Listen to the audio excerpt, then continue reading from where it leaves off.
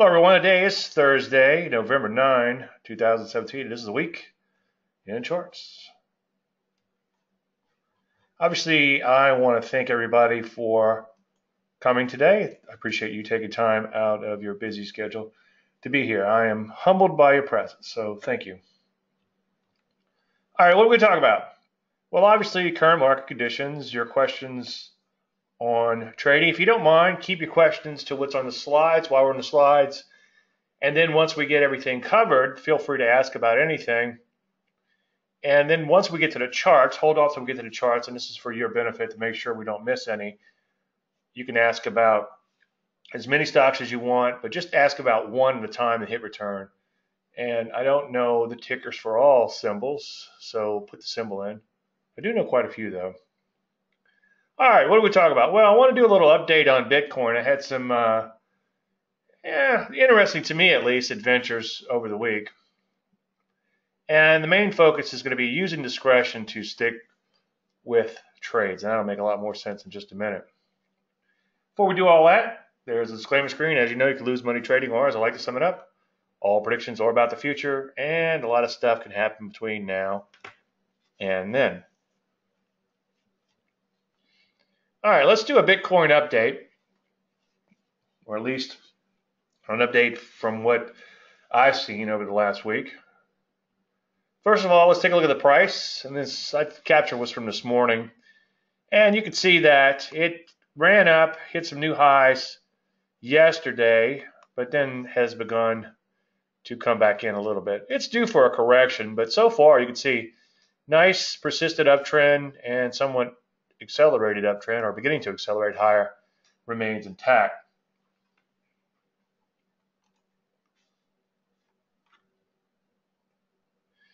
Now, last week I said it really is the wild, wild west, and a couple things happened over the week that I found kind of interesting. So one thing I got to thinking about, I went back and forth with a few of you guys, and my point was don't bet the farm on this, but it's okay to dabble a little bit. Now, when I first started my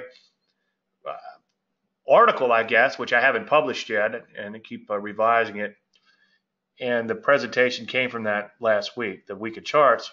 Anyway, when I first started it, Bitcoin was down around $4,000. So my argument was, well, if over a year's time you would spend that much on some sort of hobby, let's say you spend $100 a weekend on a golf, or doing whatever you enjoy to do, or eating out, or whatever the case may be, then by all means, feel free to fritter away that amount of money. But now that it's $7,000, $8,000, that's getting a little bit extreme. So maybe we need to throttle that back to buy a half a Bitcoin if you wanted to just participate. I would, as I'll say in a minute, I think you're better off trading them, obviously. I believe in trading anything. I don't believe there are any longer term investments, but I think one wouldn't kill you, obviously, except for 100% of whatever you put up.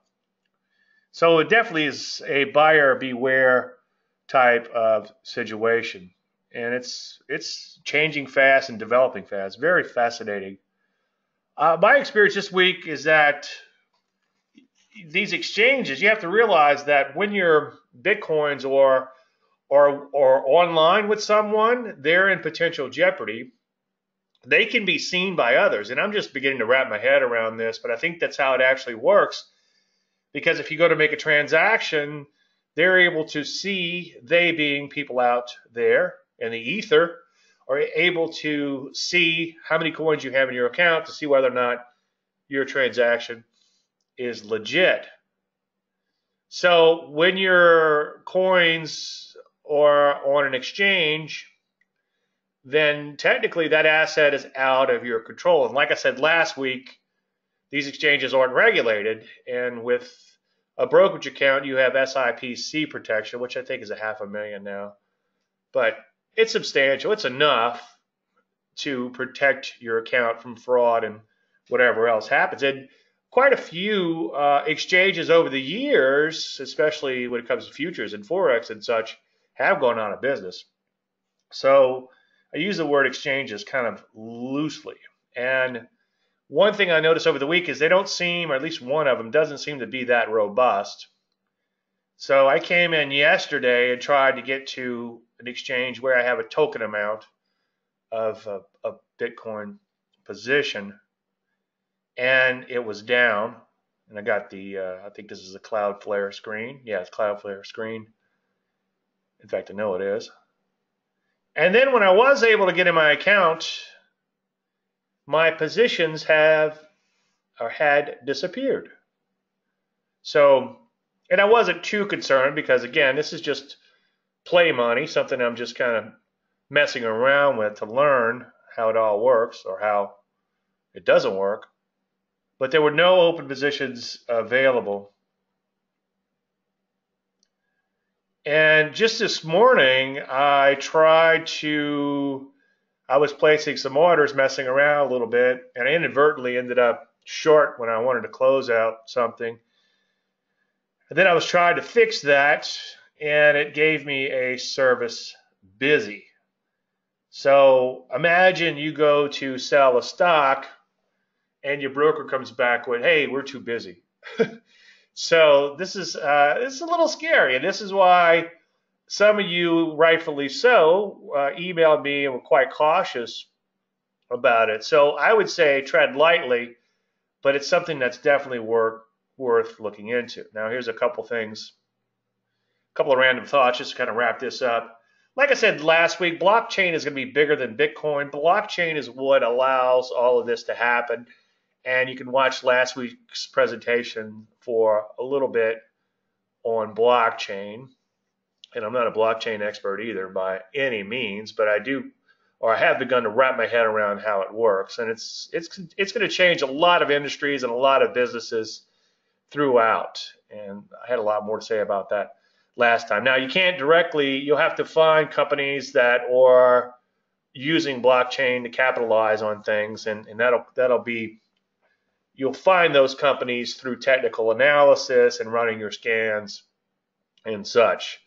And the bottom line is we're going to have to just pay attention to what's going on with blockchain, again, because it's going to change the way we do business. And I think that we'll have to just keep our eyes open looking for opportunities. And reason I'm talking about Bitcoin and these things now is that I want to get ahead of it before it got too late. Obviously, I think like any other trading vehicle, and I'm making little air quotes in the air for trading, they should be traded. And how should they be traded? Well, with technical analysis, good old-fashioned technical analysis, nothing too fancy, no arcane methods, just trend following, and have a chair ready for when the music stops, etc. Now, like I said last week, it's going to become more and more efficient. And by that, I mean you're going to have more and more people are going to be playing this market, these cryptocurrencies. And then last week, I mentioned that the XME or CME is actually going to start trading contracts on the Bitcoin. So the more hedgers and speculators and everyone else that gets involved, the more efficient they will become because people will be fighting it out a little bit. By efficient, it's going to become a little bit more choppy or a little bit more difficult to trade.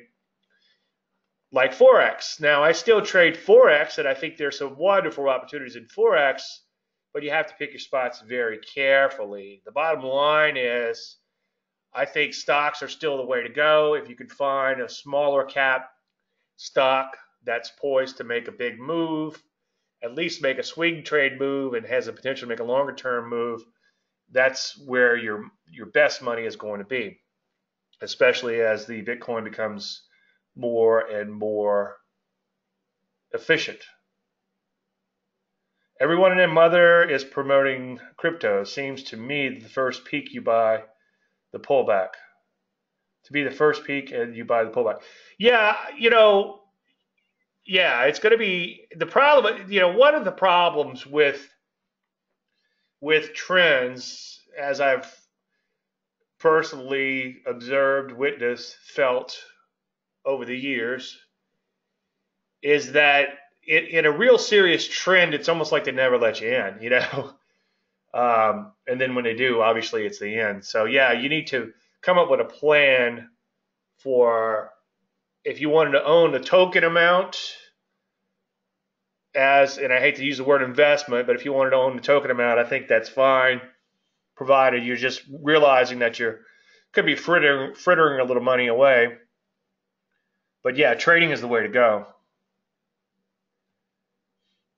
Now, I've been watching some interviews with John McAfee, and he's an interesting character, really interesting character. I wonder if there's a biography on him yet, because he's had some interesting experiences in his life, both internally and externally.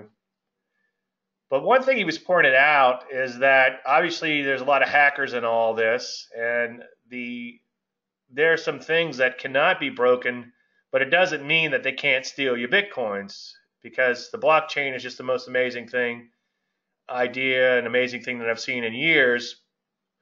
And that sort of, well, it does. It encrypts everything and kind of makes it like, okay, well, it's safe to buy a Bitcoin, but can somebody steal your Bitcoin? And believe me, this industry is a multi-trillion-dollar industry, this hacking and stuff to try to steal your Bitcoins and other information. And one thing that was kind of interesting that he pointed out was that your cell phone is going to be the most vulnerable. And he was talking about people in California who have like 100 grand worth of Ethereum on their phones. And they're like, hey, look at me, I got 100 grand here. Well, believe me, hackers are working to get that away from you. And you could have it's easier to hack a cell phone and get a virus on a cell phone than it is actually with a computer. And they could actually, what's fascinating is they could actually read what's on your screen, like a snapshot. They could take a snapshot off of your screen. So that's got me really scared to mess around with them at all on my cell phone. So just thought that was kind of an interesting thing he pointed out. Mistakes or carelessness will cost you. So tread really lightly until you get a really good feel for what you're doing. And one thing that I didn't think about that McAfee said is that the inflation in Bitcoin or cryptocurrencies in general will mean deflation in fiat currencies. So that's kind of an interesting thing. Now, he's a super bull, obviously, because he owns a huge mining firm which mines Bitcoins. But that is kind of fascinating, though. If you think about it, if one goes up, well, what does that mean? Well, it means that the other is going down. And I never thought about it like that. I know, duh, common sense. But I just thought that was kind of interesting to point out. All right, 1 second.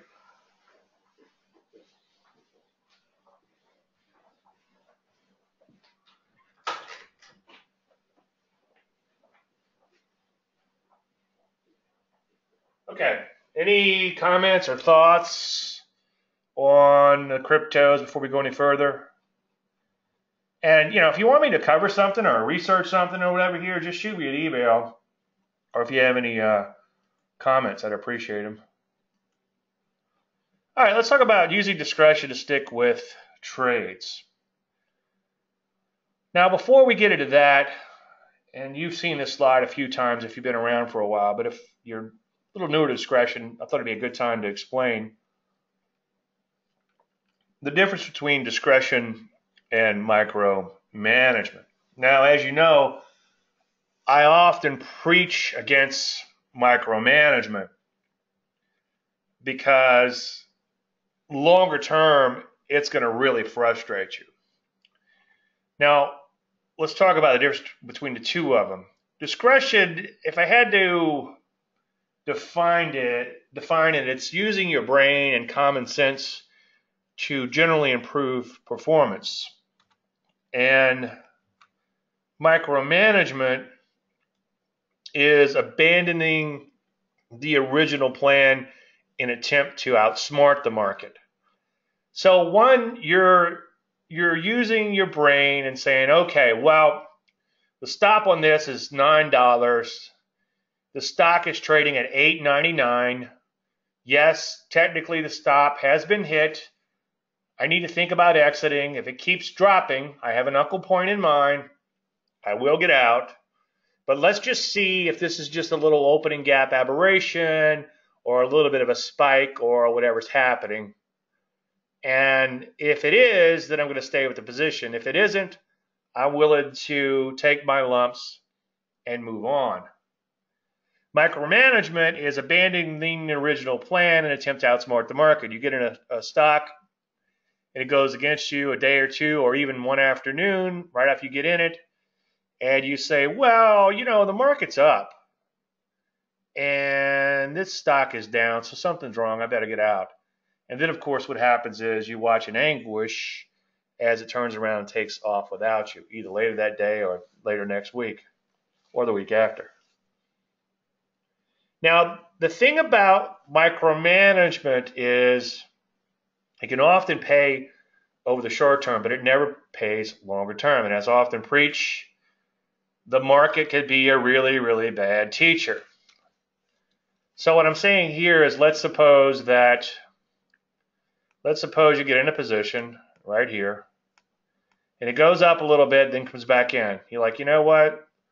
Screw this. Let me just get out. Okay, let's say that happens again. Comes back in. Screw this. Let's get out. And you might do this several times in a row, and you only lose a small amount of money. Or on the flip side, let's just say market goes up, you got a nice little profit, then it begins to roll over. You decide, you know what, screw this. My stop is like, let's say your stop is here. You know what, I'm just going to go ahead and take my money. So your equity curve will probably look like this with the micromanagement. And without the micromanagement, it'll probably look something like this. Okay? But what will happen is eventually you're going to micromanage yourself out of a big winner, and then your equity curve will look like this as opposed to like this. And it's hard. It's hard because the short term can often tempt you to do the wrong thing. And the longer term is where the money is, and the longer term is where we want to be. And that goes for the process in and of itself. Short term following the process can often suck because you will get stopped out in positions that you're thinking, you know what, I knew I should have gotten out of that. And that's just human nature. And by the way, I don't want to digress too far, but one thing I've been studying a lot about lately, and it's been confirmed by several psychiatrists and psychologists. Dorn would be one of them. I'm trying to think of the other guys who have written about it. The more I study this, the more I find the backing to it. But a loss has a 2 to 2.5 times emotional response, 2.5 times according to Janice Dorn, that a gain does.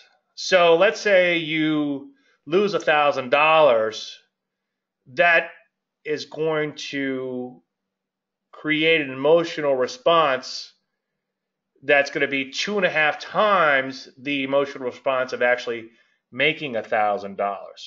And that's what makes things tough. And not to digress too far, I know, haha, good luck with that, right?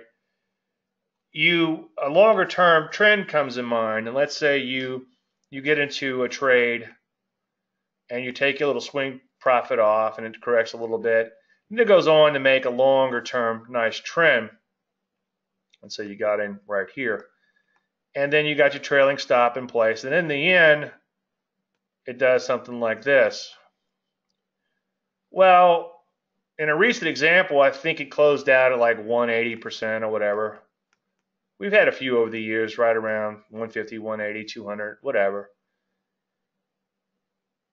The human nature is to look at this part right here, because when this happened recently in a position, I got quite a few emails, and people that were looking in and who weren't actually trading, actually, the emails universally said, ouch. It's like, okay, well, yeah, that's because this emotional response is 2.5 times stronger than a similar gain.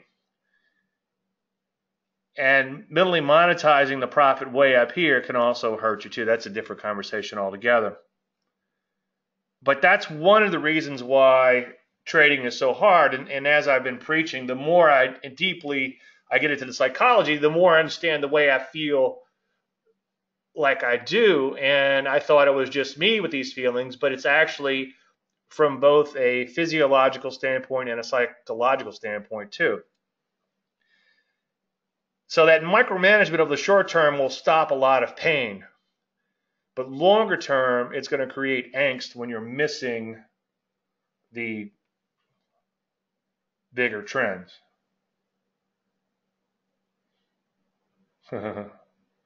Micro, macro, long, short, up, down. Just give us a perfect methodology that will lead to eternal profitability. You know what, Howard? If I had that, you'd never see my fat ass again. And as I talked about in Trading Full Circle and in psychology, the one thing that messes with your head is that all these people are out there putting out these inflated claims, claiming that you can make all this money. And then in one example I used was someone said, well, you can make 2 to 4% a day. Well, a $10,000 account would be worth $180 million at the end of the year. Now, if I could turn 10,000 to 180 million by the end of the year, you'd probably never see my fat ass again. I love what I do, and it's a lot of fun. And I do a lot of things that I'm not completely altruistic, but a lot of things I do on the educational side aren't profitable in that I help people and don't always make money off of doing that, but I enjoy the process. But if I had that holy grail, I wouldn't be selling it for $500 if I could make $180 million in 1 year. So yeah, that's part of the problem that's out there. Before I digress too far, I know, too late.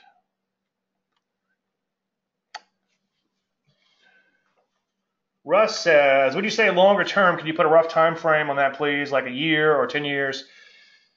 Well, long term in a position or long term trading? Long term trading, I mean long term as a trader. Long term as a career as a trader, and especially if you're trading momentum, might be 6 months, 8 months, a year, or longer, where you have to stomach either minor losses or minor gains and maybe not even making the whole lot over a period of time, but continuing to follow that process. Now, during that, let's just use 1 year as a baseline, and provided you have experience before that 1 year. But during that 1 year, let's say you start micromanaging and you save money on 10 positions.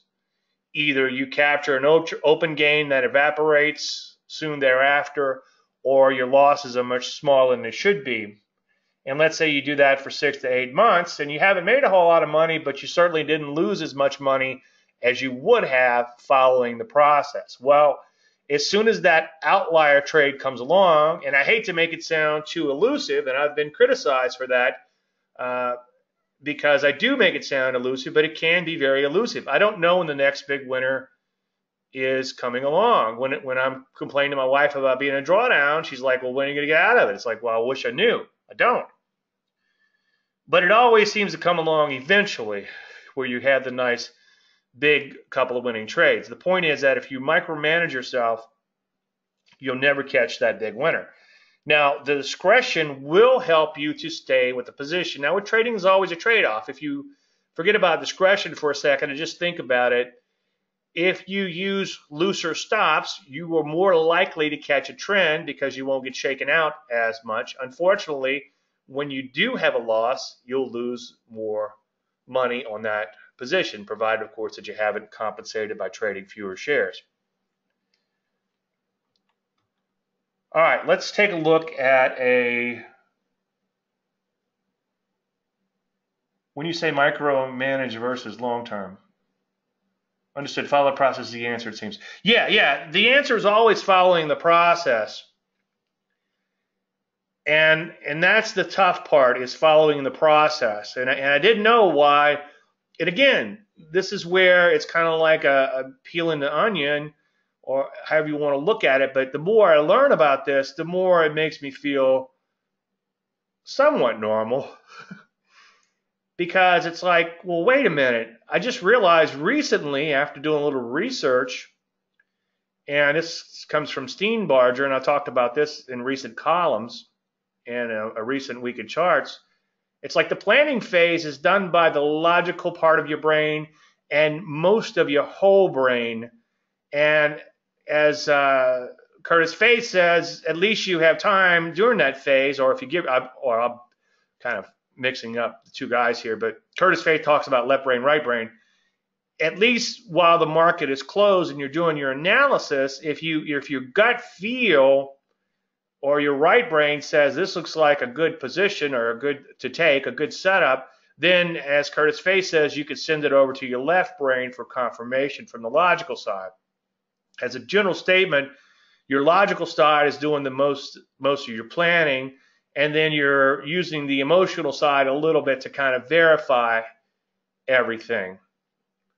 But when you're in an actual trade and you're trying to follow the process, that becomes much harder because the more primal part of your brain down there in the, what's it called, the lizard brain, or also known as the old brain, the very much smaller part of your brain down in your amygdala and limbic system and all that, takes over.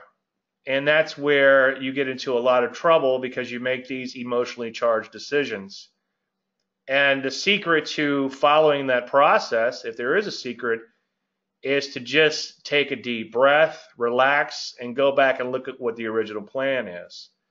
And if you decide you're going to abort that plan, then by all means, make a note as to why. Now, micromanagement obviously is aborting the plan, but discretion is not really aborting the plan, but more like, oh, I'm going to make a minor little tweak here. I know the stop's at 9, the stock's at $8.99. I'm going to just give it a little bit of room here. Now, I'm not going to throw caution to the wind and watch it go to 8, and then 7, then 6, then 5, and 4, and 3, and 2, and 1, and lose all my money on the position.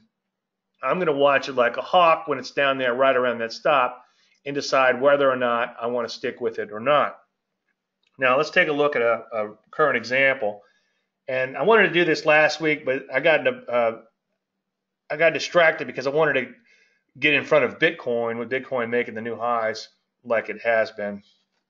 Anyway, long story endless. This is CRC, and these are the parameters up here that were published back in October, early October.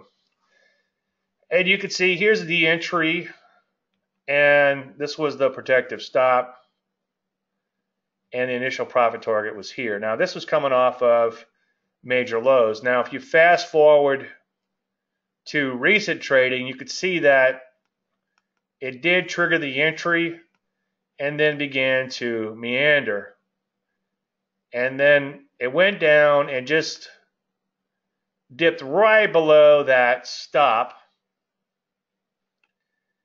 And then by the end of the day, it turned around and then begin to take off over the next few days. So the point is that the incremental loss of saying that you have an uncle point down here somewhere, the incremental loss of this is very small, bigger picture, as opposed to the potential gain by sticking with a position. Now, I always have to back this up with a caveat, getting back to following the process. If you're new or newer to trading, then by all means, use that point as a hard stop to where you actually get out, no questions asked. And once you prove that you have the discipline to do that, then move into discretion. Discretion is kind of like trading 2.0, is where this is where you become better at what you're doing. You're getting a little further up that Maslow's ladder, self-fulfillment or whatever, freshman psychology rearing its ugly head. And you're doing this little minor tweak or tweaks to improve your performance. Now, this is kind of hard to say, but even if you're losing money and you're following the process to a T, then you've proven you can be a trader. you don't really prove that you could be a trader by becoming the best stock picker or inventing the best system in the world. I think you could prove that you could be a trader by following the plan. And that's the true litmus test for a trader. Now, the bottom line is like, well, did you make money or not? Yeah, that's the money comes later. It's the process that's important, and sticking to that process day after day after day. And that's the hard part, is doing that. But once you prove that you can follow the process, and this is why I tell people, just find something really simple and stick with it. Like just trade one pattern, such as persistent pullbacks with TKOs, and you can get those under videos on my website. And do that until you get good at it, and then begin to move on to other things, provided, of course, you can follow the process. And if you can't follow the process, all you have to do, I know it's like my wife, all you have to do, this faucet's leaking, all you have to do is just tighten up a little bit, click, click, and you're done. Well, it's never that easy, Trading is a lot like plumbing. It's never that easy. But all you have to do is follow the plan for just one trade, okay? And if you can't do that, then reduce your share size down to where you just take a trade that's almost meaningless to you, to where if you stop out of it, it'd be no more than you'd spend for a weekend of entertainment or something like that. And if you can't do that, especially at a very small amount just for one trade, then you have to do a little introspection and decide whether or not this trading thing is for you. And I'm not a tough love kind of guy, but sometimes you do have to reach that point where you do that introspection and decide whether or not I can follow the process.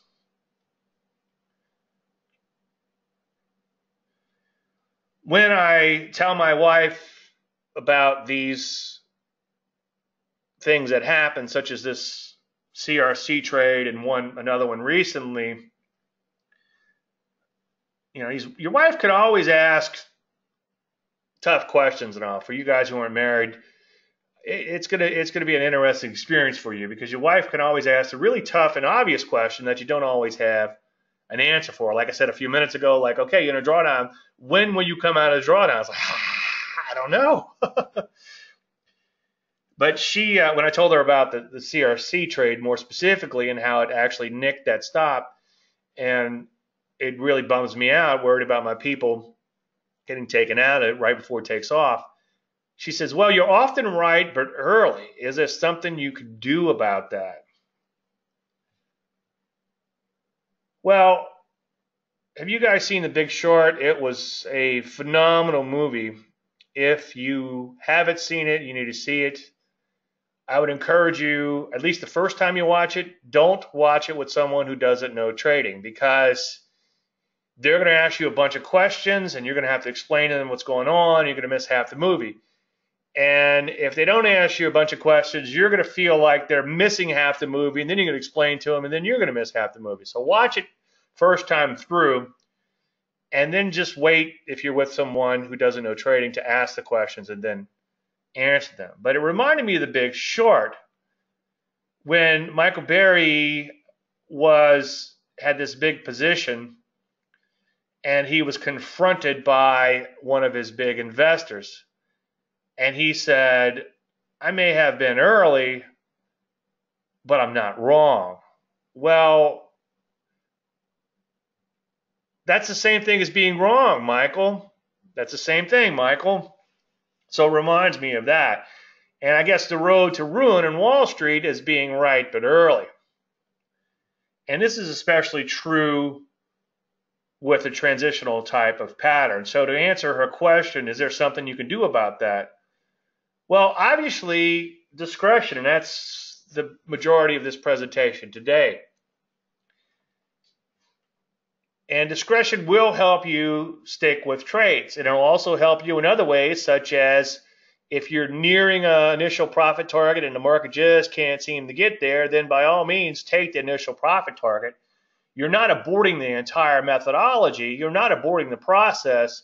You're just adding a small layer onto the process to make it work better. Now, I don't suggest you watch a screen all day long. If I watch a screen, I will make trades. I've been guilty lately with these cryptocurrencies. It's funny. I used to be like that with Forex because I just watched every little tick with Forex, and I fired off a bunch of unnecessary trades. Now I don't watch Forex that much anymore. I have a screen obviously on at all times, but I check it a couple times a day. Okay, maybe a few more than a couple. But I'm not sitting there watching it. But right now it's like I'm watching this Bitcoin and other cryptos go crazy. And I think I'm firing off a little too many trades. I need to kind of back off a little bit. It's kind of like a new toy. I'm just messing around with it. So again, I would encourage you not to watch a screen all day because that'll get you into trouble, no matter what level you're at, I believe. But you could do things like set alarms. And when that alarm triggers, and maybe set it near where the stop would be. Let's say the stop is here. Set an alarm maybe here. So if the market hits that alarm, you'll know that action needs to be taken. And the other thing too is if you're coming into the day, and let's say your stop is like right here, and let's say the stock is here the day before, you know there's a pretty good chance that it might open below that stop or at least hit that stop right around the open. So keep an eye on the open, and you're going to find that about 90% of discretion will occur there. Now, you don't have to watch the screen all day, but usually within the first half hour or so, you'll know whether or not some discretion is going to be necessary, and usually within the first 5 minutes. And then you can go about your life. So if you do have a little control over your career to where you can carve out those few minutes around the open each day, and probably 99.9% of the time, or at least 99% of the time, there won't be any action to be taken. So you won't even have to sit there for the first 30 minutes or anything, or even the first 5 minutes. You can go about your life.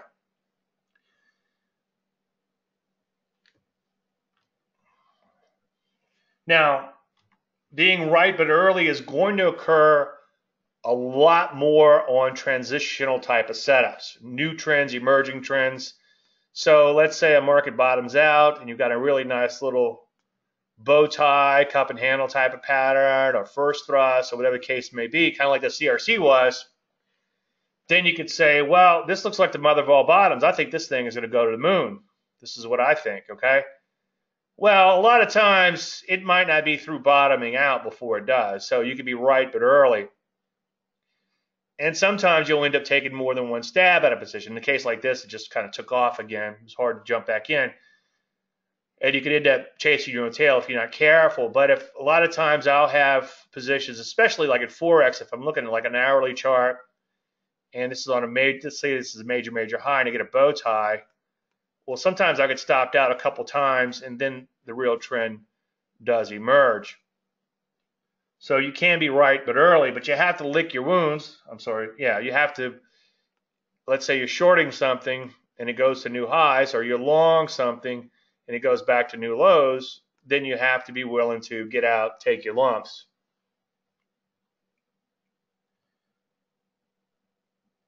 So again, you got to be careful with transitional setups because you often will be right but early, but you have to be careful not to allow being prudent to become being obstinate. So let's go back to see if we can get it to come up without too much. It might not be easy. Okay, so right here, you could say, I know that this is the mother of all bottoms. And we'll take a look at the longer term chart here in a second. It'll make a lot more sense. But I know that this stock is bottomed out. I just feel it.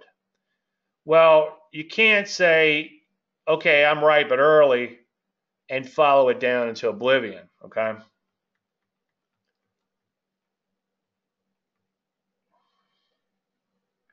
Now, the other thing to do, especially if you're in a transitional setting, is to take a view from 10,000 feet. And by that, I mean, okay, you're looking to get long this stock. This is the CRC once again. And this is kind of a phoenix type of pattern. By that, I mean it's bottomed out longer term. It looks like it has the potential to make a substantial move from here because it's had a couple of years of bottoming out. So if you squint your eyes or back that chart way out, this little move in here is very insignificant when you look at the bigger picture. So when you go to apply that little bit of micromanagement, give it an extra few cents on a position right on the stop, that's okay, or it's a lot easier, I should say, when you were taking a view from 10,000 feet. So back the chart out a little bit and gain perspective. Okay, why am I in this position? Where we're looking to catch a big bottom. Yes, I might be right a bit early. I will bail out if it does continue to go against me, but it still looks okay from a bigger picture standpoint. Now, if you're sitting there watching it and you're watching every little tick or every little bar, then all of a sudden it looks like this, and you lose a perspective of that longer term chart. Boy, a lot of comments coming in. It's good to see you guys paying attention. Hey, girls. All right, let's see what you guys are saying. Watching screens. Ooh, flashing lights, bells. Yeah. Yeah, and that's why I know I preach this, but that's why I keep myself so busy. I mean, I lay in bed 4 and 5 in the morning, finally get up around 5:30, just overwhelmed with how much I have going on. But that keeps me out of a lot of trouble. For discretionary trading, how do you deal with the inevitable F-bomb when a stock has a huge overnight gap and blows right through the hard stop? Well, I've covered that quite a bit, so let me just give you the Reader's Digest. But if you look at my YouTube channel, you'll see quite a few on that. Let's say you got to stop here, and the next day the stock opens down here. Well, if it opens like here and then turns around and starts going up, then you could say, okay, well, let me have an uncle point in mind, and if it goes back down and takes me out, then I'll get out. But a lot of times this is called damage control, and this has happened recently in something. It escapes me at the moment. But I saw this happen on a position not too long ago, and it could be quite frustrating to have a big opening gap against you, and then by the end of the day, it could be all the way back up here. Not every day, not all the time, but here's the deal. Once again, we're talking about an incremental additional risk. You already have the loss, and I learned this from my futures broker from day one, because you got to deal with a lot of gaps in futures contracts and commodities. And he pointed out to me, he goes, well, Dave, you already have the loss. The bomb's already blown up. How could you improve upon the situation? Now, that takes discipline, because sometimes you get a gap lower, and then what happens? The market continues to implode. So that's how we handle that, Donald. And again, the YouTube channel, there's going to be a lot there. Margin call. Oh. Actually, not a margin call. I can't take that, though. Now, just another question about longer term. Ideally, I often, when people say, how long do you stay with positions, what's your average holding time, and I often say, hopefully 10 years or longer. So hopefully you get into position. I know you said the word hope, but hopefully you get a position, you take a swing trade, and then you're able to stick with that position longer term after you take partial profits.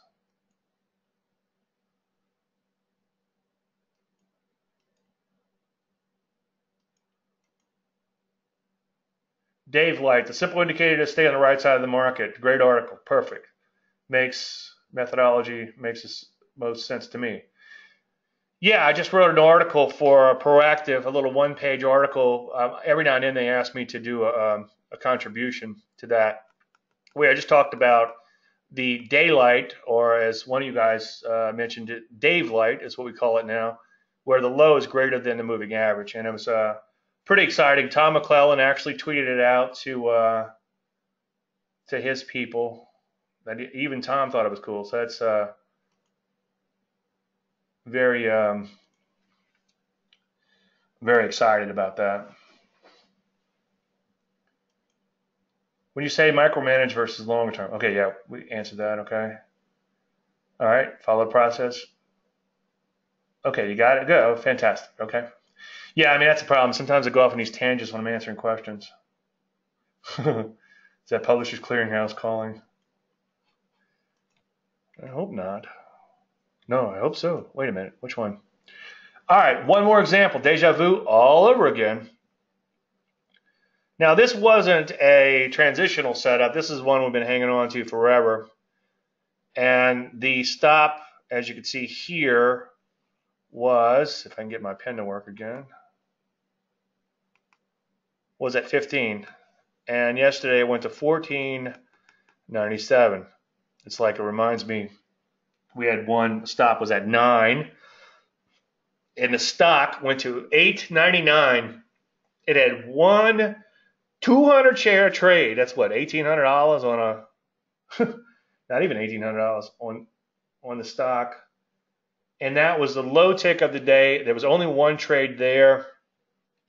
In some of these cases, it could actually be a fat finger or something when it's that close, right? And the stock was traded substantial volume, so 200 shares is just, in the wind, right? It traded at $8.99. Then somebody in the webinar, when I pointed this out, the stock went on to like $30 a share afterwards, of course. They said, well, Dave, why don't you just place your original stop at $8.99? It's like, well, if I was that good, it could get it down to the penny. Once again, you'd never see my fat ass again. But trading is not a game of exacts. But anyway, we had this one here. The stop was at 15. It went to 14.99 as a low. And then by the end of the day, as you can see, it was way up here. So a little discretion could help keep you with a position. Now, obviously, in trading, there's always a trade-off. So you have to make decisions and live with them as I preach. And the living with them is hard. And the reason the living with them is hard, it goes back to all those things I just said about the brain earlier. There's a lot of different emotions and part of your brain that comes into play when you're doing the living with it part. And that's the tough part. So what could happen is, let's say you don't allow that stop to take you out because it only went 1 penny past. And come on, 1 penny, markets aren't exact. We know that. And then the next day the stock gaps way down, and now you're staring at a big loss. You can't go back and say, wow, I wish I would have gotten out now. So you have to live with whatever decision that you make. Now, it's okay not to use discretion. Again, if you're newer to trading, then you actually get more points for saying, you know what, I just let the stop take me out. That's fine. I know longer term I'm going to do just fine. Maybe I'll miss this move if it does reverse. But I'm okay with that because I'm just learning, and Dave told me to follow the plan for just one trade, and I'm going to do that and make sure I can do that before I take my trading to the next level and introduce this discretion.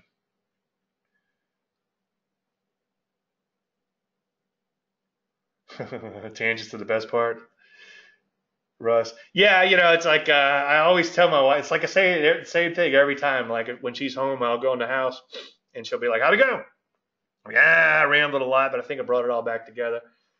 And I said something about that once, and somebody emailed me and said, no, keep rambling, Dave. We get more out of your rambles than what you're trying to tell us directly. So I know it probably drives some of you nuts.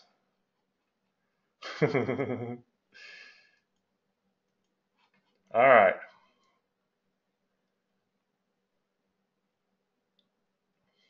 So a couple of random thoughts on discretion. I think I've already said this a few times. Unfortunately, markets don't move on exacts. Again, if I could figure that out, then you'd never see me again. It does require a lot of discipline.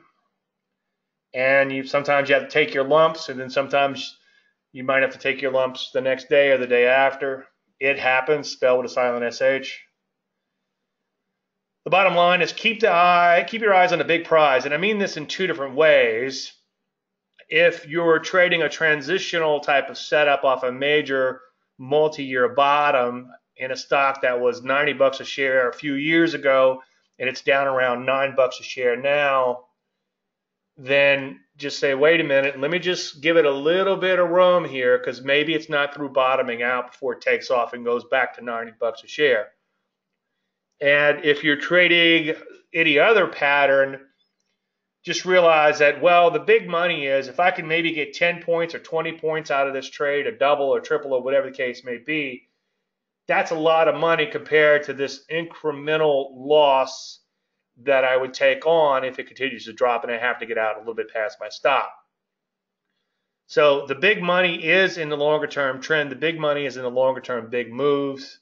The big money is in those outliers, and I hate to make them sound elusive, but it can be tough to catch sometimes. And I did the math years ago, and it seems like this is confirmed from a lot of other people. In longer term trend following, you're only going to be right at max, maybe 28% of the time. That's pretty abysmal if you think about it. So over 72% of the time, you're going to be wrong. And my only way to compensate or solve for that problem is to take partial profits and then trail that stop and then gradually let it loosen up. All right, this was left over from the last few weeks. Let me just throw it in real quick. There's been some imminent top fear mongering that's happened. And over the summer, I said winter is coming. And I made a little joke about that bastard Jon Snow. But the fear mongering, I wouldn't get too excited, not just yet. Predict early and often, it seems like what a lot of these people have been doing. And I'm not going to throw anybody under the bus because I could be wrong quite a bit too. But as a trend follower, I've just kind of given up and I just follow along and be a trend following moron. Stops will take me out when I'm wrong. If I get some setups on the short side, then maybe I'll start taking some.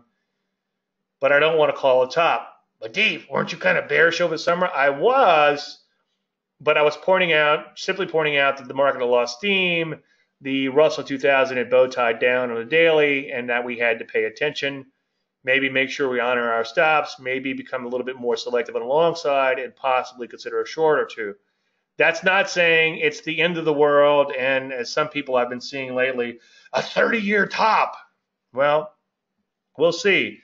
But I've known some people out there, and they should know better, who have been calling a major top since like last October. I guess, it's the same thing, Michael.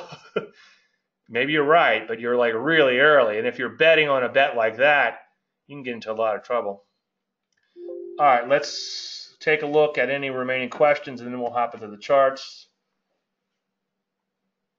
Okay, Craig says that let's take a look at that real quick because it's relative. You guys want to start asking about individual stocks, I'll be happy to cover those now.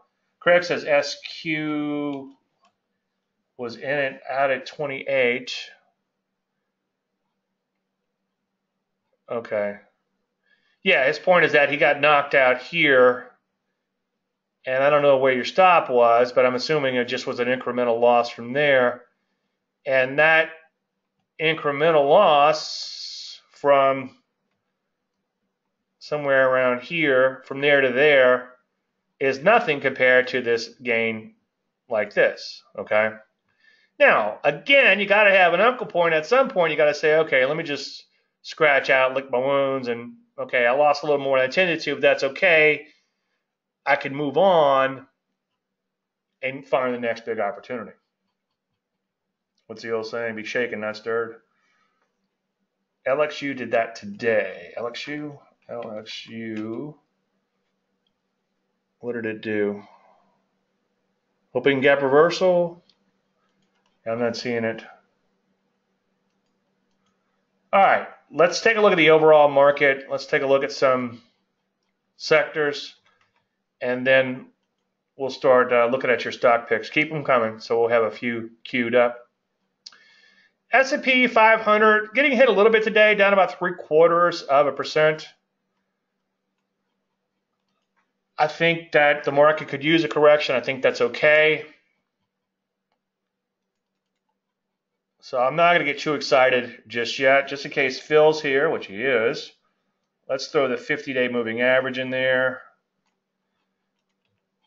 Now, I only use the 50 when usually I only use the 50 when the market begins to sell off fairly hard. As we'll see in the Russell, as Phil pointed out this morning, we'll take a look at it there because it's actually there. But you can see this market's been doing fairly well. The article I did, by the way, was on daylight. I guess I'll call it Dave light.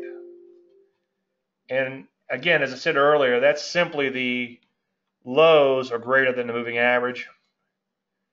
And it's pretty amazing that in and of itself, as you can see, most of the lows were above the moving average. Most of the lows above the moving average. You can see that play out. Most of the lows above the moving average. There's room between the lows and moving average. We had, a couple days here. Now, my point is you don't want to buy and sell every time you have daylight to the upside, daylight to the downside, or you'd probably end up chasing your own tail. And I wouldn't suggest you trade it mechanically either, but paying attention to it can really help to keep you on the right side of the market. And my point was you can get the article off my website, so there's no sense to reinvent the wheel. But if you look at the article, it's kind of interesting on a weekly basis.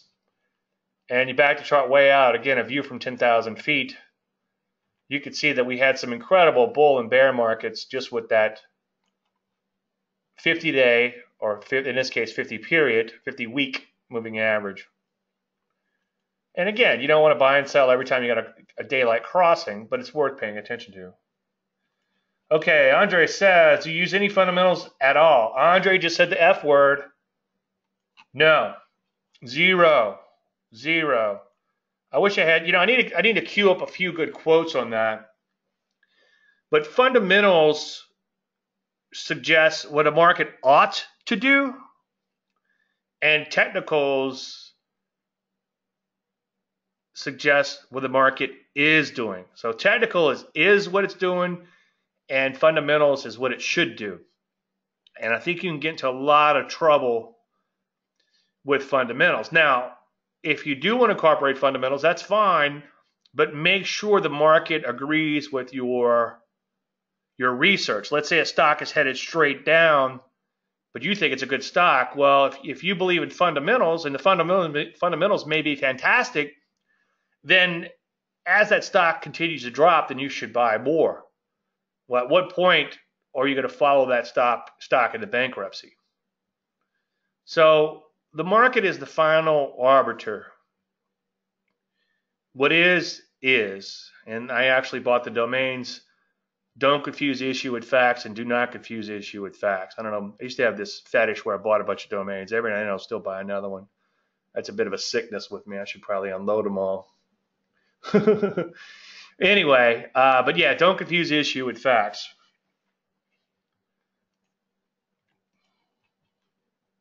Now, that's what makes a market, okay? Different opinions, and that's fine. If you want to use fundamentals, if you can make it work for you, then do it. It's just not my cup of tea. All right, let's take a look at the NASDAQ. As you can see, pulling back a little bit today. I wouldn't get too excited just yet, okay? I guess the next point is, where would you get excited? Well, if we pull back into this prior base, which would be for Phil, if he's keeping score, which would be below the 50-day moving average, then I would begin to get a little bit concerned about the overall market. In case you didn't realize it, or from earlier in the presentation, the point is, be really, really careful with your big picture prognostications, okay? Don't worry about catching the top. Leave that to the gurus. And like I said, there was one in particular, and I wouldn't throw anybody under the bus, but it was last October. And then going into that slide we had in 2016 was super bearish. No, I'm sorry, this one here. I mean, this guy was calling tops for months and months and months and months. And then right here, he's like, you see, I nailed it. I got it. It's like, well, you've been calling a top since 2,500, and you think you called the mother of all tops. And then, of course, the market has obviously rallied substantially from there. Anyway, I digress too far. Let's take a look at the Russell 2000. We got the 50 in here for Phil. The Russell 2000 has pulled back to the 50-day moving average. Doesn't mean that that's the end of the world, but it does give you a reference point. And if you've been following along in the trading service of the weekly charts, you'll notice that I've been talking about, if you look at a little bit longer term chart on the Russell 2000, you could see this whole thing just looks like a pullback. And to me, this actually looks constructive in here. So I sort of like the fact that this Russell 2000 is correcting. If it pulls back into this longer term base, then obviously I'd pull my horns in and get a little concerned. But so far, so good. Let's take a look at some sector action. I'm bullish on the energies. They had a bit of a shakeout before they took off, and now they're pulling back again. I think we can find some opportunities here. One of the problems that I am seeing with some of those low-level stocks, stuff that looks like CRC, is a lot of those stocks do have a lot of overhead supply to deal with. So you got to take them on a case-by-case basis. But the energies look pretty good. They're just off of multi-year highs, pulling back a little bit, as you can see. Now, banks are looking a little dubious, and especially if you get into like the regional banks, they're doing a little bit worse than banks overall. Now, banks were doing okay not that long ago because rates were creeping up, and I think banks do better at higher rates. I guess it's a spread thing or something. But you can see banks have pulled back to right around the prior breakout point and somewhat below it, so that's a little concerning in here. But most areas are doing pretty good. You can see insurance is just off of these all-time highs. The REITs have come back strongly. Not that I want to run out and trade real estate because it tends to be lower. They tend to be lower in volatility and not something that I'm very excited about trading. But you can see real estate's doing pretty good in here, and that's probably because bonds have taken a bit of a breather from their slide and have worked their way higher, today notwithstanding. Now, bonds down, rates up, bonds up, rates down. That's how that works. Now, getting back to the dubious and the downside, take a look at the drugs. You can see we still have a daily bow tie down here. Bow tie is just when the moving averages come together, begin to spread out. See the free reports in my store. You have to walk through the gift store to get to the free stuff, but it's down at the bottom, I promise. Get the report on that. But you can see bow tie down off fairly major highs in here. Yeah, multi-year highs. That's usually a signal you want to pay attention to. I wouldn't say it's the end of the world, but it's suggests that they are somewhat dubious. Take a look at biotech within. Same sort of action there too. Shorter term, a lot weaker than drugs themselves. What's concerning, now I'm still seeing a couple biotechs that look okay, but what's concerning within the biotechs and some of these other areas is that there are some debacle du jours out there, meaning stocks that have gotten torpedoed overnight. Now this is a health service stock, but it's one that, let me give you an example of what a debacle du jour looks like. This was one on the Landry list not too long ago. I didn't say rush out and short it, but I just pointed out the fact that it looked like it was in trouble. And this is what I mean. It dropped from 19 down to 14 overnight. Kind of an ugly move there, unless, of course, you're short. As you would expect, let's take a look at health services real quick. Health services looked a little weak not that long ago, but they're back up towards new highs, so that's certainly a good thing. Medical appliance and equipment, not too far from new highs within the health service. What else is happening? Some of these areas like manufacturing, obviously pulling back a little bit today, but so far still in a longer term uptrend, looking okay. A lot of these technology related areas, telecom notwithstanding, still doing pretty good, today notwithstanding, obviously. But I think this could provide an opportunity if this market weakens, and that's been one of my problems lately. If you're trading pullbacks, then you're not going to get many pullbacks or many meaningful pullbacks when the market is at or near new highs. Okay, so, but again, most technology looks pretty good. I like the semis quite a bit, and then telecom is a big exception in technology, not looking so hot. Now let's take a look at. All right, we'll start looking at your individual stock picks now. Andre says a case study on Chem.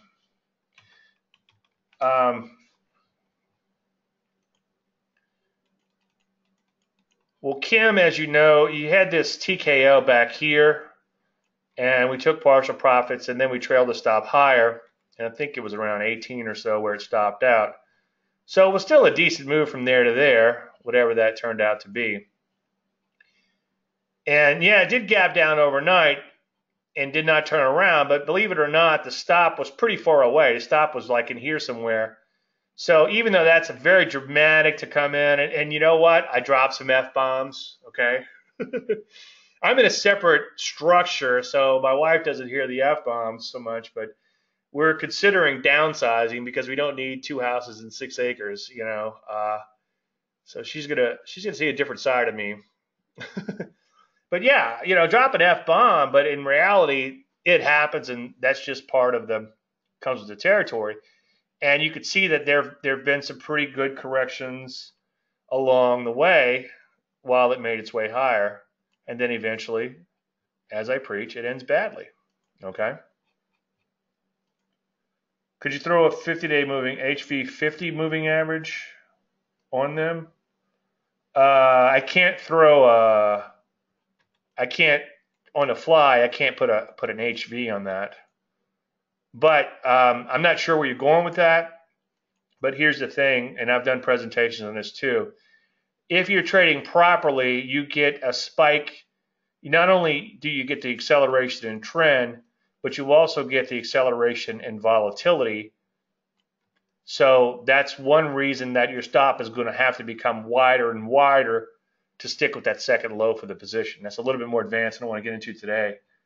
But yeah, I've done presentations on increases. If you dig around, go to davelandry.com/videos, and I have some videos under weekend charts where I covered the volatility increase with positive positions. Okay.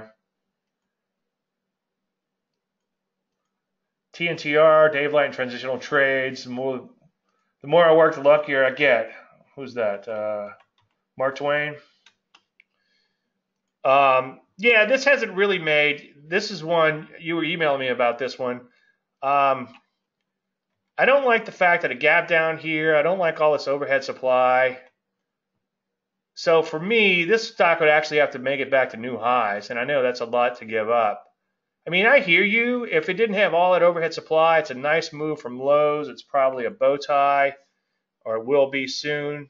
You know, that's almost a textbook bow tie soon on the first little down day.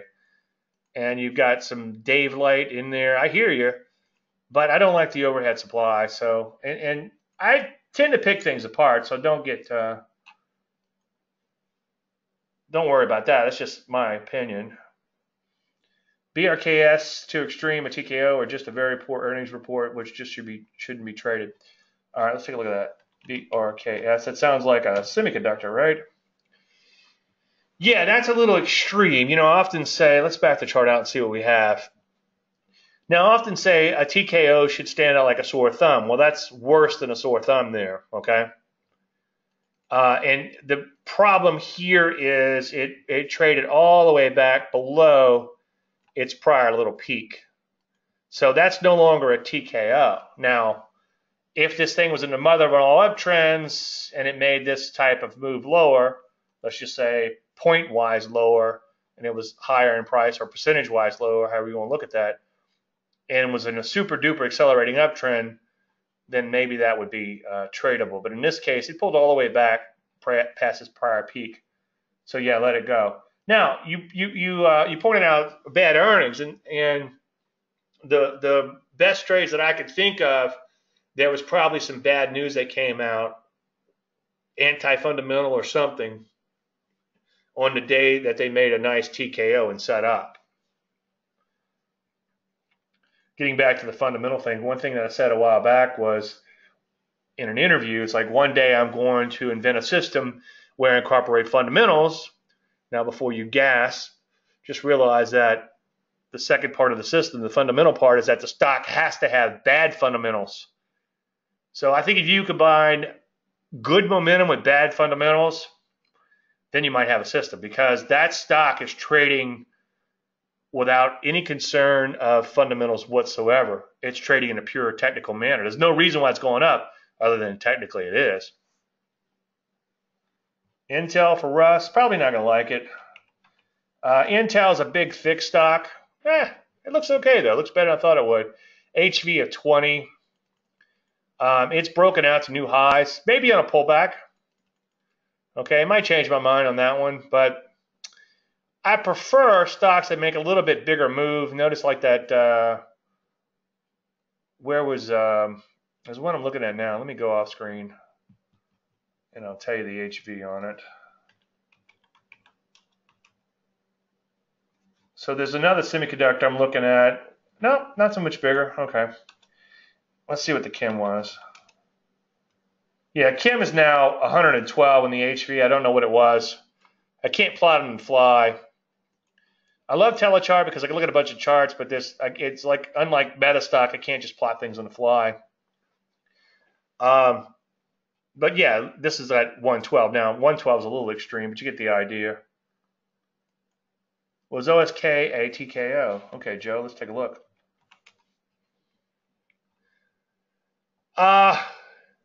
Technically, yes, but it needs to be a little bit, almost a little deeper in that TKO move. But let's take a look at like a 2-day chart, 3-day chart. If I can make it look. No, I can't make it combine like I want. But if the low, if this low was like where this low is, then yes, okay. Again, HV a little bit on the low side. The problem with trading a lower HV stock is something bad can still happen. That's a reoccurring theme that I do. We are long DRNA, and Andre wants to talk about it. This was a case where it was a little unorthodox in that it pulled back quite a few days. If you're looking for, this is kind of a TKO move here. You can see, I would call that a TKO, especially if you kind of blend these two bars together. Let's see if we do a 2-day chart. Yeah, you can see on a 2-day chart a little bit more clearly. And I just kept telling everyone, you know, I know it's pulled back so many days, and I know my general rules say after 8 to 10 days, take them off the radar. But I just felt like it just looked like the mother of all bottoms was in place with this one. And another one of those, let's take a view from 10,000 feet. Okay. So right now, let it make new highs and then trade pullbacks along the way. But I would not take it on as a new position. Okay, IO. Okay. My only concern here, let's just take a view from 10,000 feet. Got a little overhead to deal with at 30. You know what? If a stock doubles and hits some overhead, I'm okay with that. Volume is a little bit on the low side, a lot bit on the low side. So volume super low. So I'd be careful there. My only concern is that this breakout was just a few bars, but it looks okay. So let's check back. Let's see if it pulls back, maybe below 12 a little bit, but it can't pull all the way back to this prior peak. So it looks okay. I would definitely keep that on your watch list, but thin. So be super duper careful. You're welcome, Russ. Phil wants to talk about URA. That's going to have some volatility to it. Not as much as I thought. This is an ETF, obviously, uranium. I know what I was thinking about. I was thinking about URRE. No, that's no longer in existence. Did we sell it all to the Russians? It would have to get above this overhead supply for me to become interested in it. What's some individual uranium names? I don't remember. URE itself? No, the URE. No, that's not it. Can anybody think of uranium on top of the head? CCJ, that's the one I was trying to think of. Or one of them. Volatility is not that high there either. That's surprising. DNN, that's the one. That's crazy. Yeah, CCJ kind of looks like the ETF. So we'd have to clear this overhead supply. I have a love-hate relationship with uranium stocks, as one of my friends used to point out. You love them and they hate your account. But man, when they move, they can move. UEC, yeah, that kind of looks like the other ones. That's another uranium. And then DNN. What happened to URE? Yeah, same sort of action here. But, you know, these things are just waking up. Now, this is a penny stock, but kind of a penny stock. But it's kind of getting interesting in here because you got this major long-term bottom. You could buy this stock and use a 50-cent stop. Now, you got to be careful because, as I said a while back, they can reverse split you to death always on these penny stocks. And if you don't know what that is, you will someday if you buy a cheap stock and it doesn't take off. UEC. Yeah, same sort of action there too. Just has a ton of overhead supply to get through. Okay, Carlson wants to know about GGAL. GGAL is going to be a bank, foreign bank, and it looks okay. It's kind of hard for me to get excited about a bank. HV about 25. It's okay. This was on the Landry list not too long ago. You could certainly do much worse, but for me, I put it on the list because I thought it was interesting in that it made a nice move higher, nice little pullback, rallying out the pullback. Well, now it's rallying out the pullback. But I just think that there's going to be something, maybe after today's slide a little bit, a better opportunity out there than a bank. Did I do URA yet? Yeah, we did URA. NOG. Yeah, this is on the Landry list. I should have not pulled that up. You got me on that one, Howard. Howard's not in a service, so he wouldn't have known that. I can't beat him up too much. Yeah, this is kind of an S&G type of trade. It's kind of interesting. I do like the way it's taken off from lows. I'd like to see a little bit more pullback. With a transitional pattern, you don't always get the pullback. We got the bow tie working now. So, yeah, but just remember, it's going to be a super duper speculative trade down around $1 a share. But, yeah, I like it a lot. Good job on that one. Try not to, I forgot to write down my Landry list before we got started. Put it in front of me at least. Let's see. Yeah, this has got some longer term issues to it, and then it's also kind of spiked higher. Yeah, I'm not seeing anything to get me excited here. Maybe if we went on to make brand new highs, but I would leave that one alone for now. EC. Yeah, on a pullback maybe. Nice breakout. Yeah, it's at relatively low levels, at least historically. Yeah, absolutely. Put that on your watch list. I'm sure I have it on my watch list. But that's a nice breakout. Notice that you've got multiple days in the breakout. Notice it's persistent in its breakout. So, yeah, absolutely. All right, Aaron, take off, man. Good to see you. Thanks for coming, man. Appreciate it. PRGS. At first glance, this stock looks like it's losing some momentum in here. Let's throw a moving average in just for S&Gs. See, when you take a look at the moving average, let's see if we can make it go away. Let me make the chart go away.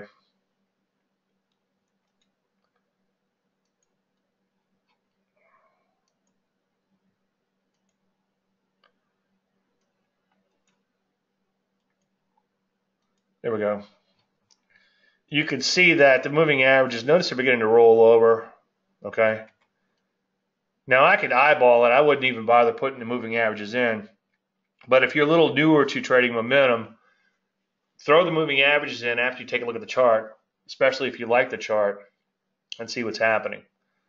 But it's not the end of the world. It could just be a bit of a correction. Maybe if it would do a knockout bar in here, like a big knockout bar, and it would be kind of similar to a double top knockout, sort of a little bit like we had back here. See this little knockout move here. If this knockout move would have been bigger, I'd have been all over that one. But yeah, I would, at first glance, is losing momentum, so I'd like to see maybe a shakeout, one last shakeout move. Celgene recently got beat up. CELG. Yeah, that's pretty ugly too. Here's the deal. One thing that I strongly urge you to not do is if a stock is gapping down, especially after brand new highs, you need to completely avoid it. If you're long, make sure you're on your stop when that happens. I actually have a strategy called reversal gap strategy where step number one, you need to gap down within 10 days of a brand new high. And then step number two, you need a little bit of a pullback, okay? So that would have me really nervous and cautious if that occurred. And even if you did take a 10-point lick and then decide to get out, by that point, it's only 10% on this high-priced stock. So that's not the end of the world. But riding it down from there to all the way down to here, obviously that's, Now that's 30%. Now it's starting to become a little bit more substantial.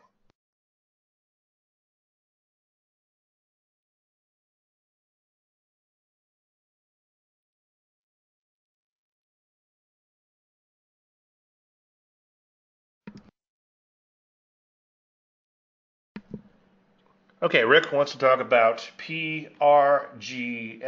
PRGS.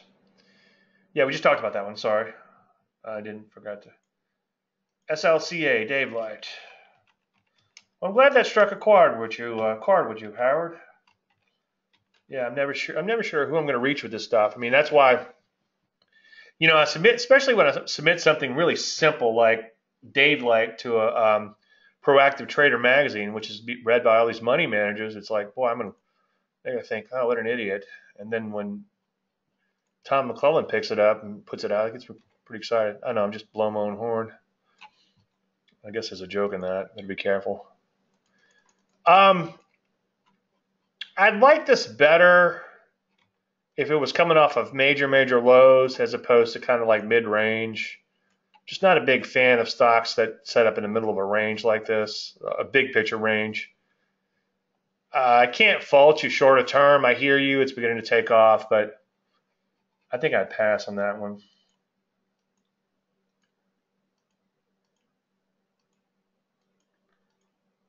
Right? Did we cover that one? It's funny. I can tell the different people by the stocks they pick. Well, it's got a big gap down way back in 2015. I guess that's a long ways away. Nah, it's just kind of chopping around in here, and it's got an HV of 111. It's just a little too crazy, even by my taste. EC.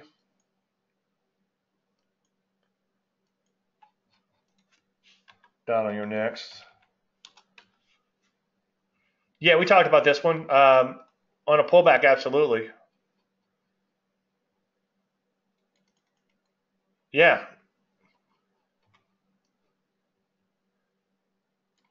Yeah, absolutely. On a pullback. Q and ST.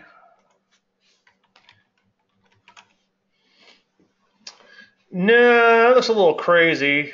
It's a little on the thin side. I'd like to see some more follow through. You got 1 day of breakout here, just 1 day, and now it's kind of chopping around. It's okay. Gaps can be a good place for support, and support can be beautiful. I'm showing my age. You see all those commercials out? It's a young kid before the internet. Pay careful attention to those. It's a bra commercial, in case you guys are wondering. Bra commercials today is much different. Yeah, no follow through on this one. I hear you though. It would have to continue to break out, maybe get to the mid 20s and then pull back. It's okay. Maybe it's okay. Maybe put it on your momentum list. Russ wants to know about TY, or either that or he's saying thank you. Either way. TY. No. He must be saying thank you. FRTA. FRTA. He was saying thank you. You're welcome, Russ.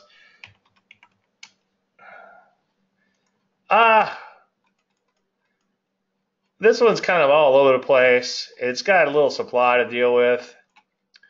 Maybe if it got past supply, but it looks like a stock that has a lot of bad memories. Even though this next supply is way up here, I would be a little bit concerned about it. I mean, it's okay if it broke through that, but I think you could find something else with maybe clear air above it. CC? As a short, yes. But I would not rush out and short it, but if you wanted to short it, yes, as a short. That's the explosion gap pivot. I think that's what I call it. Or no, reversal gap strategy.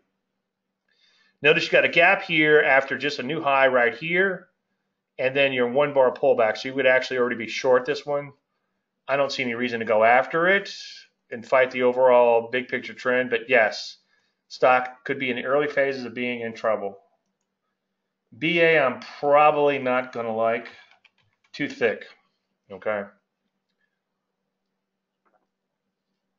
HB of 15. lost a lot of momentum in here. Again, if you don't know whether a stock has lost momentum, throw your moving averages in. They're not that telling. All right, take that back and draw your line. Just draw your line, go back in time. You can see that it hasn't made a whole lot of forward progress in a while.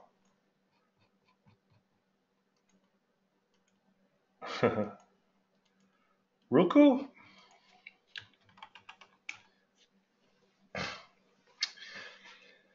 Roku's kind of interesting in that obviously we got a gap higher today, and we would close.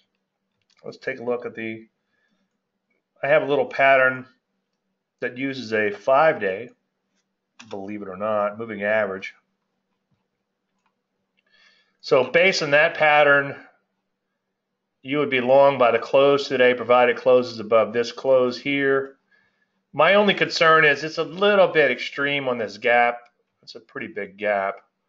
It's a 43% gap. Yeah, I'd pass just because this gap is too extreme. And the problem with a gap is it creates a disequilibrium when they're that big.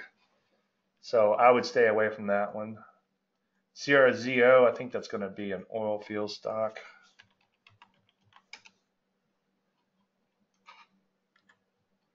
It looks okay, but not set up. And it's going to have some bad memories along the way.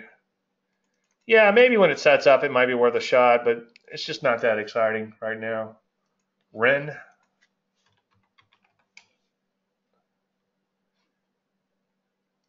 Is this a Chinese stock? Longer term, it's got some issues. A lot of overhead supply, a lot of bad memories in this stock. I think I'd pass based on that. And then one thing that I don't like is this big, ugly bar. I'd like to see some distance between where the stock is and this crazy bar here, which is all the way up to here. Yeah, it's just too crazy longer term. I'd leave that one alone. I think we're caught up.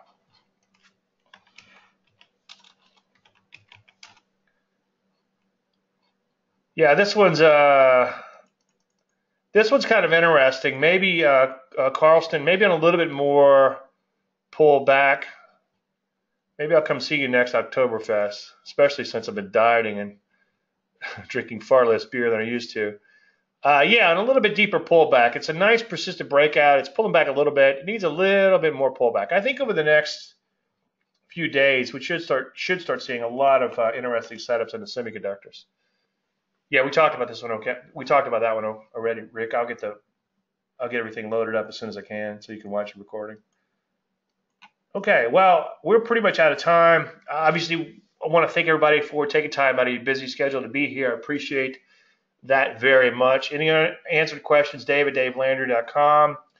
If it's a question that requires thought, then I'll make it fodder for next week's show, and I do encourage that, so I have something to talk about. Everybody have a great weekend if we don't talk between now and then, and hopefully I'll see all you guys and girls again next Thursday. You're welcome, Russ and Jill and Carlson and Howard and Andre. I feel like I'm on Romper Room. All right, good weekend, everyone. See you next week. Thank you so much.